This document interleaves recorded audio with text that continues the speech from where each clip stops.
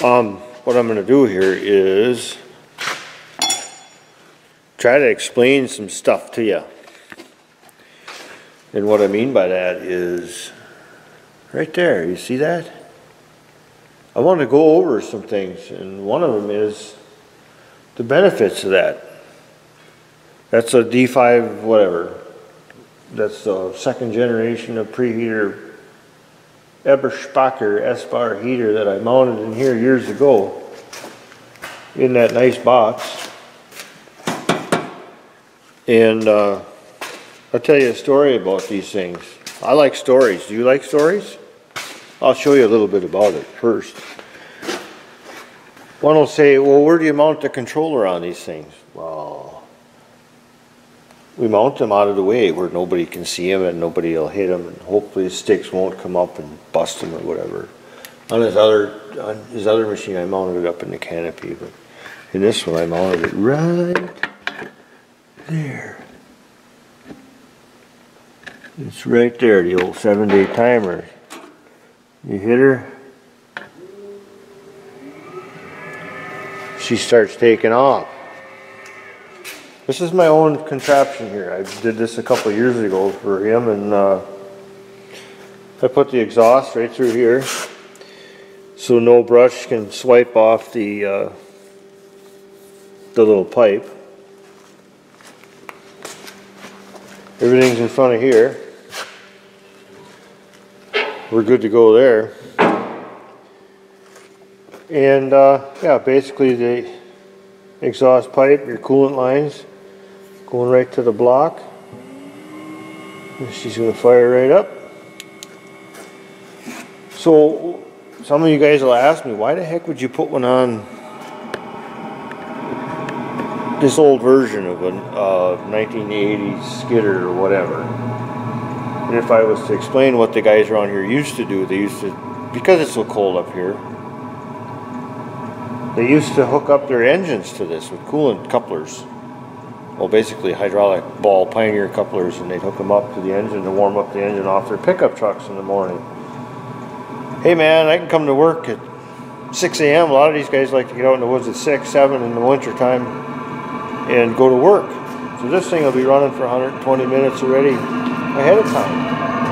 Let me shut it off.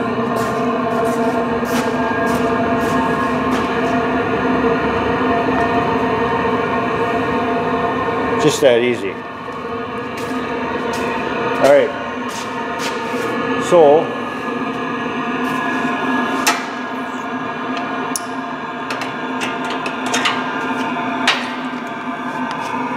real simple. Got it into the thermostat housing and into the side of the block with gate valves to shut them off in the summertime so the water ain't circulating up through there. The guy doesn't have to do that, but I like to. Makes it more serviceable too. But some guys will say, well, it ain't cold enough to use this to have a preheater in my neck of the woods.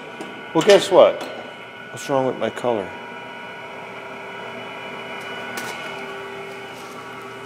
Did my color go out? Anyway, some guys will say, well, it ain't cold enough to have that in my neck of the woods. Well, I tell you what we do. Once you get used to using these things, these guys will use them from, I'm going to say like Thanksgiving, November, up until spring breakup up here, which is March. You never have to pull an ether can. It always starts. You don't have to worry about it unless your batteries are shot. You don't have to replace starters near as often. You don't have to replace alternators near as often. It's just that much easier on the engine. The engine will last, man, I can't tell you how long these engines. I mean, we got Ponzi's out here with 30,000 hours on them. Those machines that heats the cab, the engine, and the hydraulic fluid. There are immersion heaters in there, and they got relays to switch on the heat, so the guys will get there in the morning and the cabs are warm. So what do? You start it up and you go to work. You have to run a few things, get your hydraulics going out to the different faraway places on the machine. The wear and tear that $1,500 unit saves you in the long run is just incredible. Now he's got 3 skidders. This is his newest one. The other ones were built in the early 70s, and I found a place to put them, and you guys dig way back in my videos and you can see, I think one of my first videos ever, that was a long time ago, was putting one on his A, and I tucked it in alongside the engine. You can take it out of the box and do that, but it saves so much hassle on wear and tear on your engine. And to come to work every morning and not have to have a guy standing there on these particular ones, you got to open the side cover unless you got ether injection. Reach up there, turn the key on, hit the button, and she's running. I mean, and granted, like I say, I train these guys, or I tell them, I don't train them, I tell them to start running these things when it starts hitting 30 degrees outside, American height, because it's just, it's beneficial for everything, for the engine. It's just, it's like it's 70 outside. The water temperature goes up to 170 degrees, so your thermostat's just about ready to open. You have heat instantly in the cab. What more do you want? You know, and it runs on 1 liter a day of fuel, I think.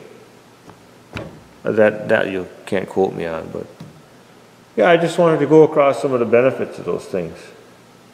I know there's skeptics out there, and the one thing I will say though about them is that the fuel, you got to make sure your fuel is good and clean for those things. The fuel intake tube is 3 millimeter outside diameter, so there ain't much to get through that little tube. So up here in the north, we tell the guys to run them even in the summer once a month, kick them on, get fresh fuel to them. It's no different than a carbureted engine, just get fresh fuel to them.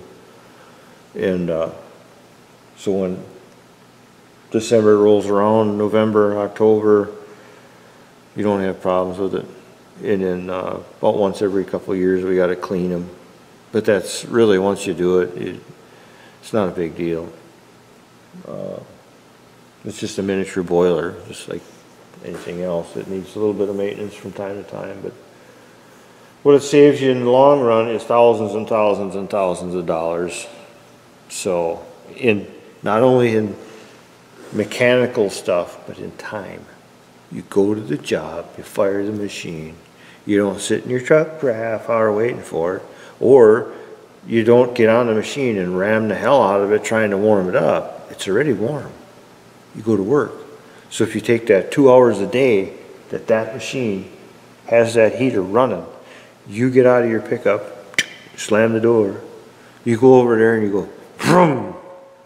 Now you go back into your pickup, get your lunch pail, carry it in there, your chainsaw or whatever, and put it in a cab with you. Guess what?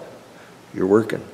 So that 2 hour window of, it's already warmed up. Well, let's say you'd let it warm up for a half hour on a cold, cold morning. It's already done. You're saving money every time you go to work in the cold weather. Like I said, 30 degrees on down, turn it on every day.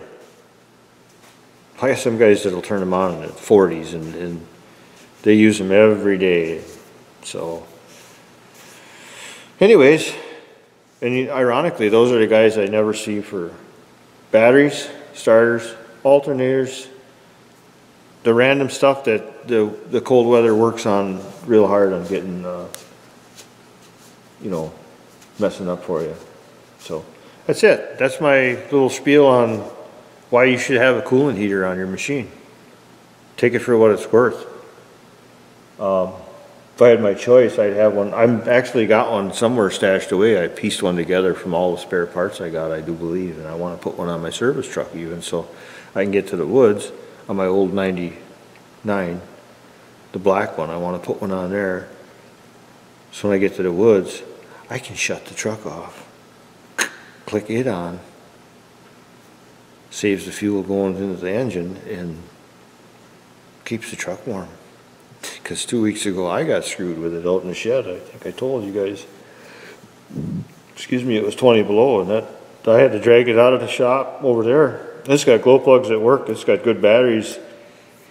It just was damn cold, and it didn't want to. That's the first time then since I've owned that truck. Well, number one, that I left it outside in that much cold, but that it didn't start.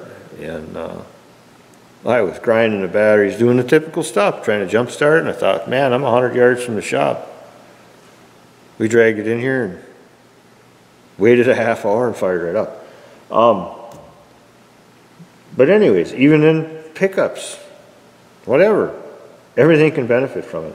I'm not promoting that brand in particular yet, but I'm just saying, I use all three, Webasto, S-Bar, and ProHeat. So take it for what it's worth.